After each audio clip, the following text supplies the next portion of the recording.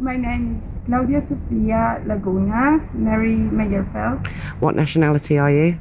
I was born in Chile, but I grew up in Sweden, in Europe. My family left Chile 45 years ago as refugees.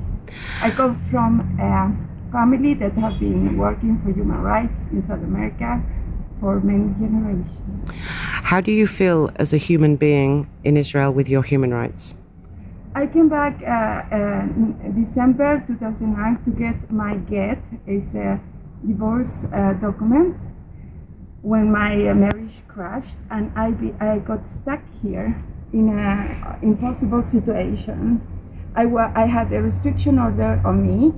I didn't get my divorce paper, and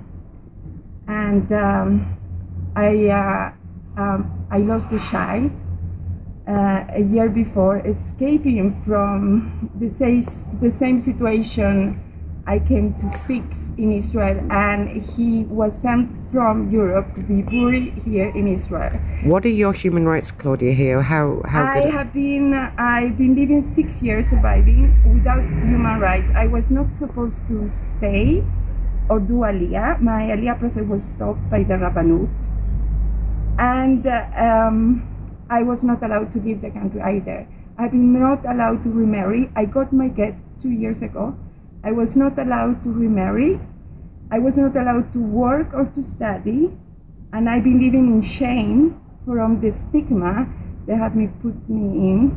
And nobody have been. I've been trying to get help from different institutions here, and nobody have understood what's the problem, so nobody could ever help me. Not even the woman organization Wizo, that is nowhere to be found. For 20 years I gave these people money direct from my bank account, 200 kronas, 20 years, and I found out here in Israel that they don't exist.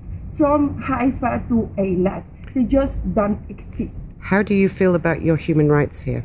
I have been living without human rights. 2 months ago, I got back my rights as a Jew.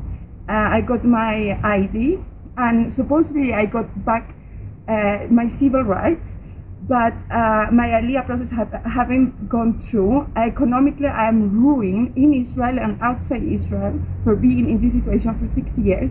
I survived by working in farms as a shepherd and making cheese, goat cheese, and from some people here are excellent human beings, so I have had some support, but I keep my story quiet because it's too crazy to just talk about it.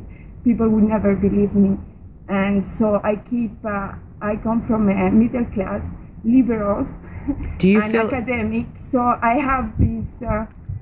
Do you feel like a broken woman? I am pretty broken because I cannot have children today. I have a genetic thing. It's in my family. My fallopian tubes are turned, so in order to get pregnant, I have to have assistance, medical assistance, and it's too late now to be a mother. What do you feel the state of Israel has done to you? Well, they keep me prisoner here, and they didn't. They have just fooling me around. Today, I still have no help. I have absolutely no money, and I just found out that I may be having a medical issue that I think is based on the stress and under the pressure I've been living in here for so long. How would you describe the torture, Claudia? How would you describe it? Because obviously it's not physical torture that's happened. You know, my father was tortured by Nazis in Chile in 1973.